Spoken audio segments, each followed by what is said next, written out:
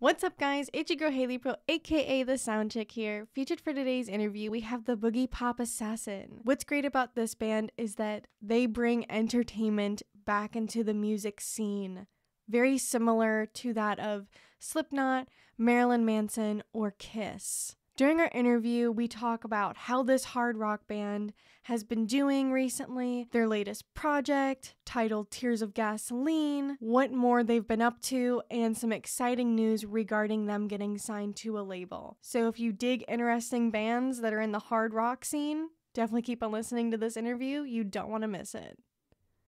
Hi, this is the Boogie Pop Assassin, and we are here with the SoundChick. Getting right into it here, let's talk about some of the other members in the Boogie Pop Assassin. How did you guys all come together to form this band?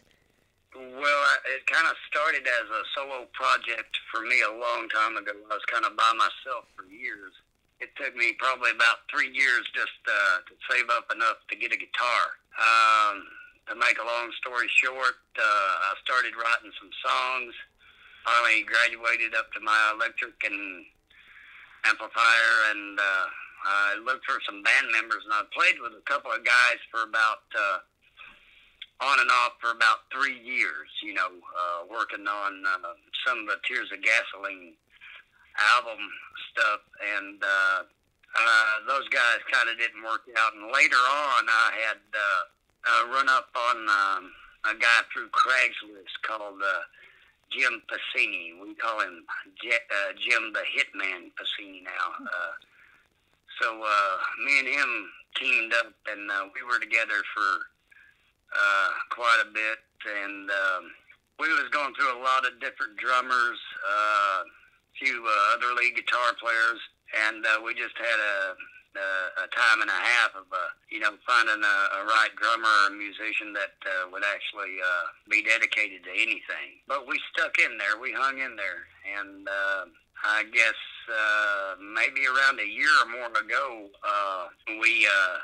Jim kind of knew him from the past anyway. We found a guy, David Watson, we call him Doc, or Doc the Mangler Watson, on drums, and he showed up. I kind of dug his sound. It seemed like he had our style of playing, and we hit it off good. He's a great drummer. He's reliable, like Jim, and a friend of ours by the name of Jeff Carl Lawrence. He lets us play at his place, and he does the sound and lights and everything like that. So that's just, it took a long time to find the right people, but I finally got them. That's awesome. I'm glad that that you found the perfect members and right fit for this project here. It's really cool and awesome. I heard you mention Tears of Gasoline, so we're just gonna get right into that. You released Tears of Gasoline in 2019. For those who haven't had the chance to listen to it yet, what can they expect from, the tracks off this album? Pandemonium and chaos. Well, when I wrote Tears of Gasoline, I wrote that a long time ago. I wrote many songs since then. When I wrote that album, of course, I play hard rock, but I wanted to be a little bit versatile on my songwriting. I wanted some of it to be kind of hard rock, but I wanted, as a songwriter, I wanted to put in some more of, I don't want to say, it's not soft rock. I don't know what you would actually even call my music. It's rock, but I wanted to be versatile on that to show my versatility as a songwriter, So, but I think it's got a little bit for something for everybody. I know I've had a lot of people come up to me and say they really dug the meaning behind one of my songs, or I've had bikers that say they like to crank some of my music up while they're riding. It's that hard rock. It's got the beat and everything to it. So it's a good album. It's worth a listen. But I'm going to tell you right now, I'm going to be in the studio in January, and it's only going to get better.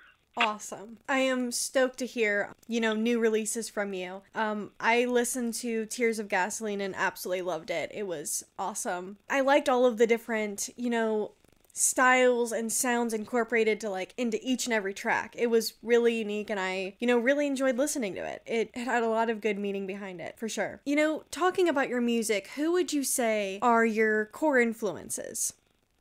Oh, well, I've got I play hard rock. I'm not exactly death metal, but I play real hard rock. But I've got a lot of, it's very versatile. I mean, I like anywhere from, Pink Floyd to Motorhead to some Motley Crue to Godsmack, Alice in Chains, Alice Cooper. He was a big influence for anything from the 70s, the 80s, the 90s to today. That rocks hard. I like it.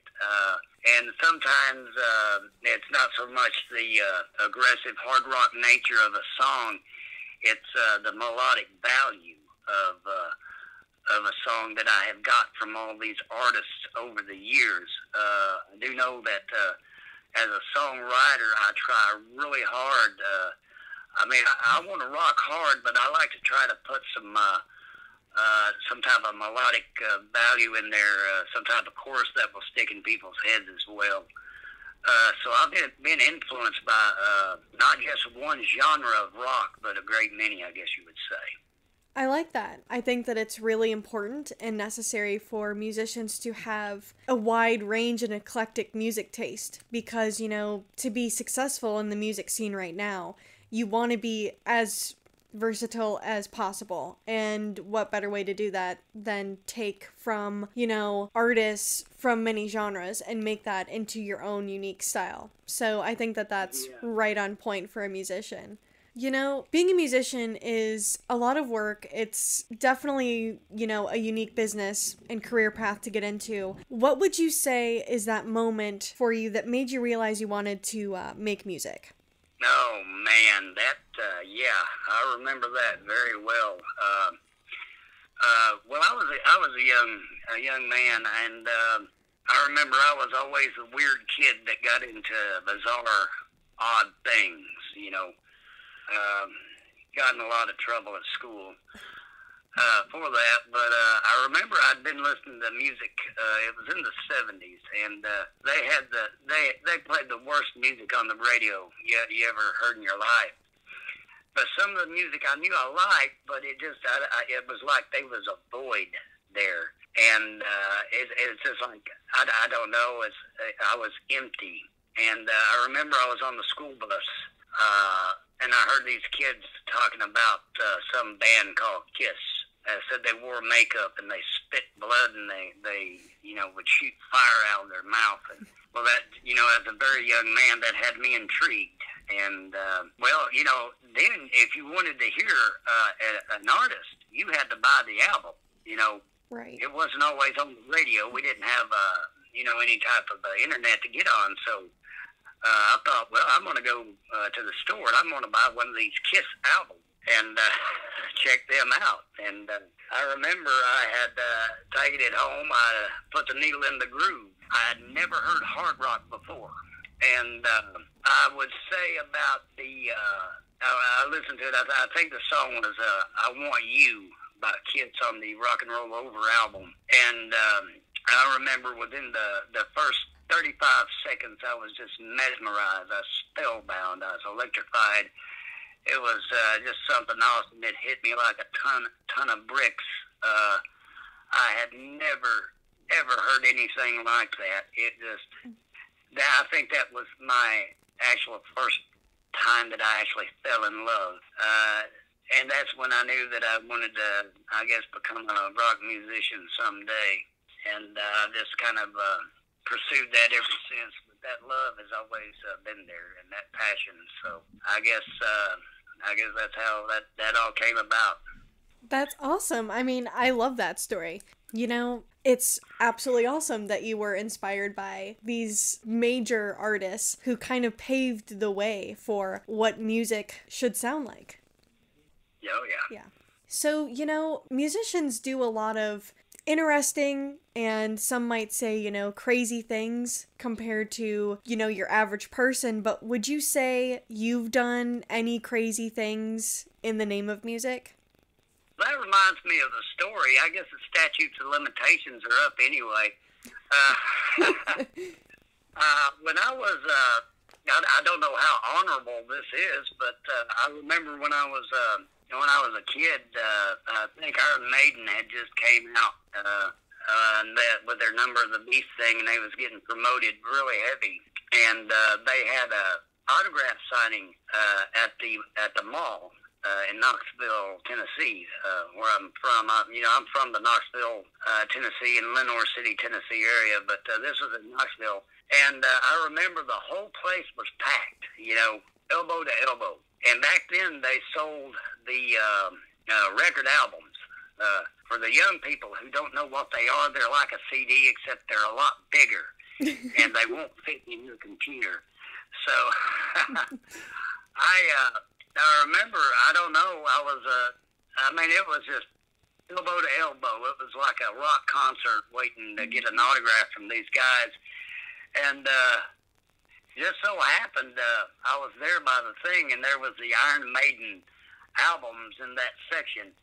And I was looking around, and I thought, well, why not? So I took one of the Iron Maiden albums, and I kind of took my fingernail and went down the plastic of it, and I took the plastic off of it,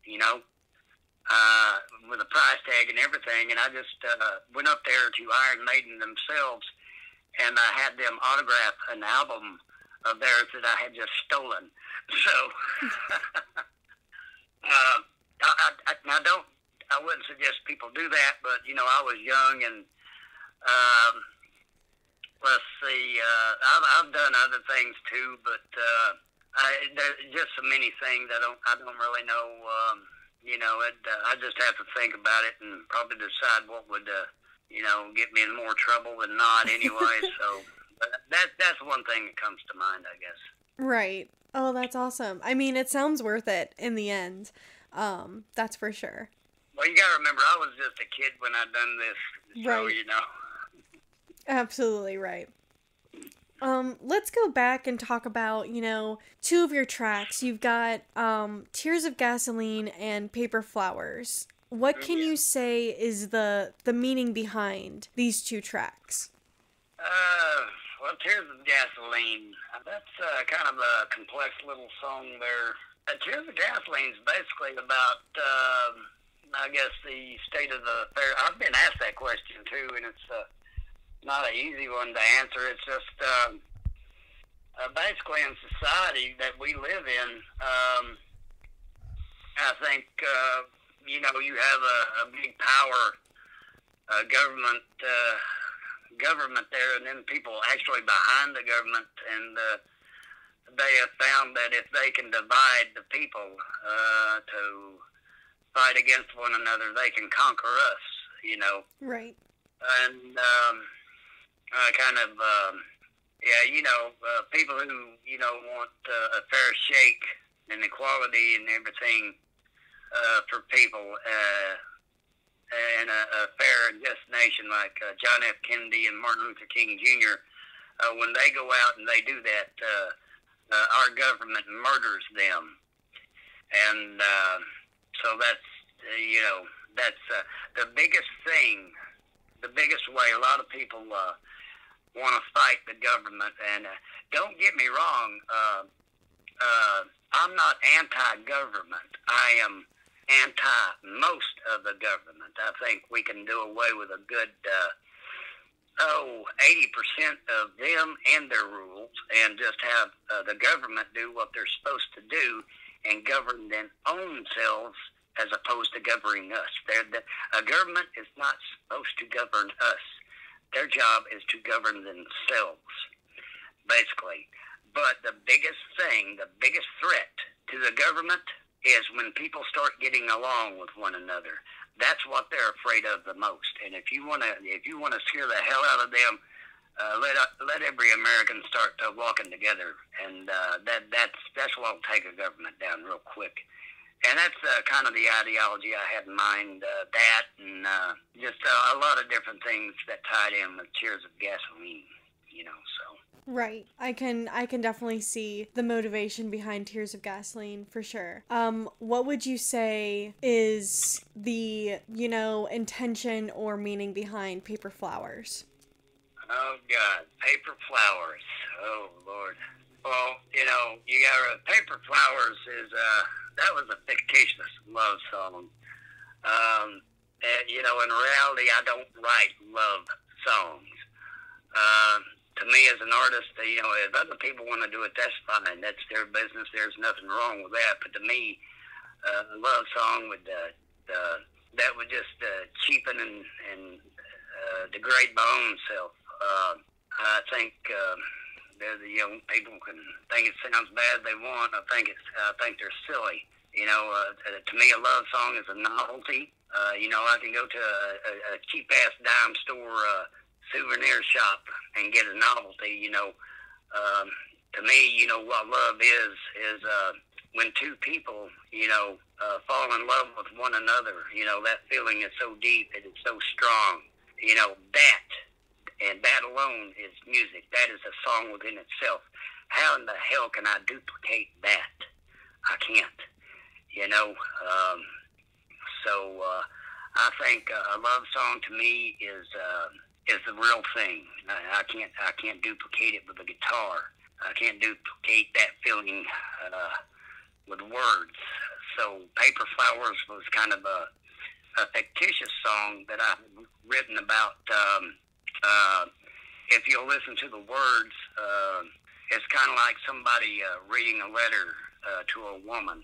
And I guess talking about, the memories that they had long ago, but in the end, you realize that it's actually just a letter, and the person that he was in love with at one time has died.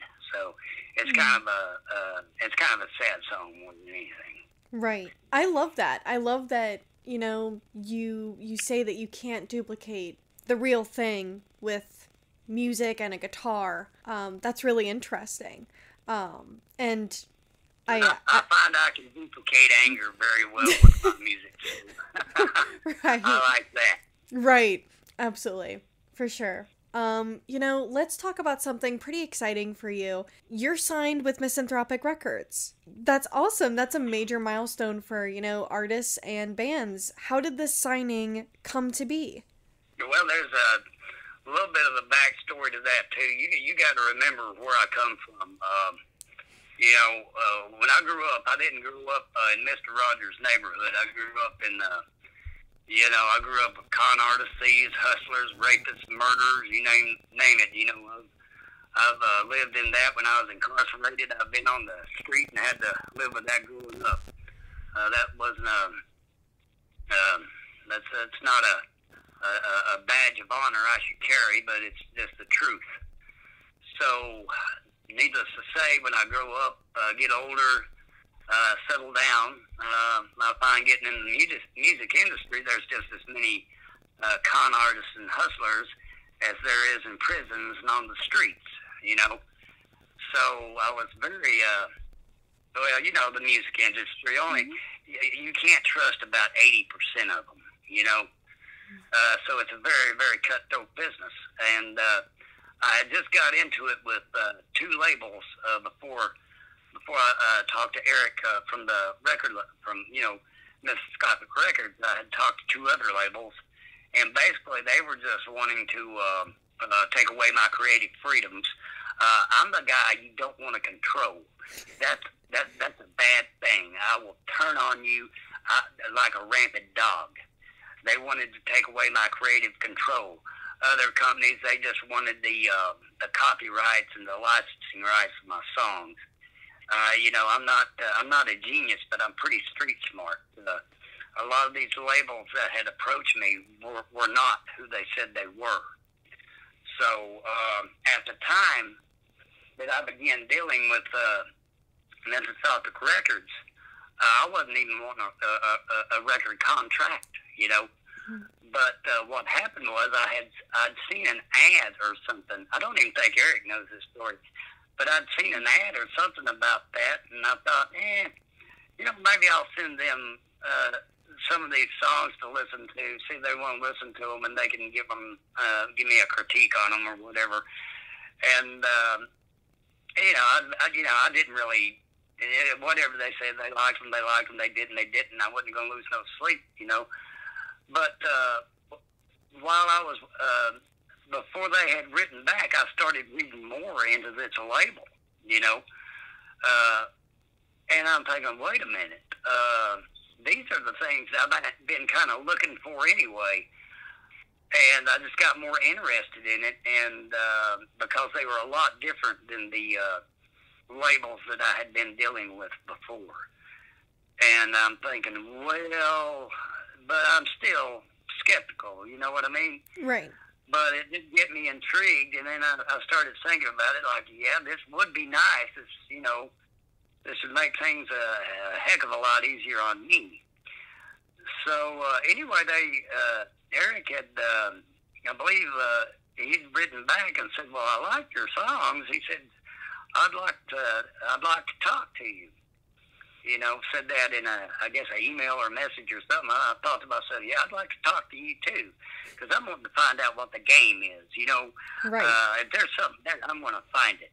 You know, I've been around the block and back. I'll find out what's up. You know, and I talked to Eric, and usually I can read people on you know, how genuine they are. You know. A lot of people that if they want to sucker you out of something, they'll tell you how wonderful you are and how great you are. But he wasn't doing that, and he wasn't promising me. He wasn't going to give me the whole world, anything I wanted. But he told me what he could give and what he couldn't do, and all this, and that's the sign of an honest person. So naturally, I started looking more into Mississippi Records, and I thought, well, yeah. And I talked to my bandmates about it as well. And I said, I think we should think about this seriously, because I think this guy's legit. And so we, of course, you know, we went over the contract. I made darn sure that I had, you know, a lawyer and another paralegal look it over, and it was everything we wanted. There was no trickery in that, and I thought, yeah, and plus they're going to do this for us and that for us and everything. So we decided to sign, and I guess that would probably lead up into the question how things have been going with the label. The day after we signed, we started getting gigs, and I'm going, whoa, slow down now, hang on. So, Mississippi Records have, so far, they've been great. They have not only done what they said they were going to do, they've done even more. And so far, it's been great working with them. I've always kind of dreamed of being with some type of label or something that I could be more of a family with, as opposed to somebody I'm fighting all the time, you know. And they're just real good to work with, you know. Absolutely. I love that. I love that, you know, this label has brought a lot of opportunities for you, and that they've, you know, exceeded those expectations. That's really awesome, and I hope that it continues to work that way for the Boogie Pop Assassin. That's really exciting. And, you know, we're happy to have you a part of this family. It really is a very welcoming and loving environment to be in. So, yeah, but, you know, as we're approaching the new year here, what would you say are some future goals that you have for the band and, you know, your music career? Well, in January, we're scheduled to, of course, the label has done got us shows already, you know, and that came, I got overwhelmed with that. You know, I got what I wanted in big time, so... but we're scheduled to start some recording in January. We have got some new songs that really rock. If you kind of like the Tears of Gasoline album, yeah, you just wait till this new album comes out. It's going to be great. I've had nothing but time to work hard on these songs, and I'll make sure it rocks hard too. It's going to be good. It's going to be really good. So we start recording in January. I think we go on tour in February. We'll be hopefully starting our tour in February in Illinois. I think it's somewhere past Chicago at the Terminus Club or somewhere like that. So we're going to be going on different tours in different places. As far as my stage show goes, I'm just going to be building up and building up and building up to the point to where it's, you're not just going to see a band there, playing. You're going to see some guys in costumes or whatever with some kind of weird look with hopefully the laser lights, light show, and actual full-blown stage production, even at the smaller venues and clubs, because we're trying to set our set aside and really just try to give people a good show. So we got a lot of plans for the future in that, and the label's helping us out with that. Eric's been helping us out with a lot of things, and it's just look out for the music, and we're going to be doing videos as well. There's of course we got merchandise too, but there's just a lot of things going on with us, and we're excited about every bit of it. That is awesome. I'm so excited for what the future has in store for the Boogie Pop Assassin. I'm super also excited and kind of jealous about the fact that you're going to be playing in Chicago. I've seen a few shows. Well, it's outside of Chicago. It's about 50 miles from Chicago. Yeah. Yeah. I've seen a few shows at the Terminus venue, and they're really good. You guys will have a lot of fun, I'm sure. Yeah, well, we hope they got a good sound system, Oh, yeah, they do. I promise you it's going to be a good experience. I promise. Before we close out here, do you have any more comments or thoughts you'd like to share for the listeners? Yeah, I've probably got several things.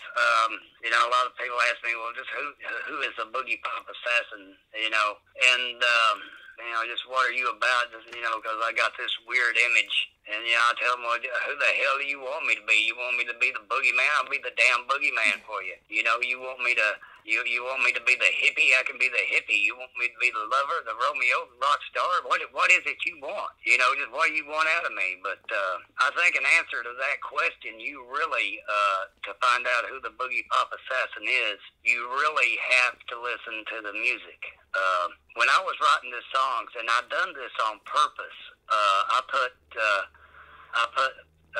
strategically, I guess, put parts of myself in there, and as well as some messages and symbolisms that are within the music. But the only way you can ever figure that out is you've got to listen to it. You got to listen to the music. You got to listen to the words to find that out, to figure it out. Hey guys, it's a SoundChick here again. I hope you enjoyed the interview with the Boogie Pop Assassin, and I hope it persuaded you enough to go check out their latest project, Tears of Gasoline. My personal favorite tracks off this project are Paper Flowers and the title track, Tears of Gasoline. Go and check it out for yourself. I promise you won't regret it. I enjoyed having you on this broadcast, and I look forward to seeing you on the next one. The views, thoughts, and opinions expressed by the interview subject belong solely to themselves and not necessarily the SoundChick or its sponsors. We thank you for tuning in and look forward to seeing you on the next broadcast. If you're interested in reading up more of my interviews or music reviews that I do, follow me on my social media on Twitter or Instagram at RealSoundChick. This is a great place to see all of my updates, so definitely check it out there. In the meantime, rock on, my dudes.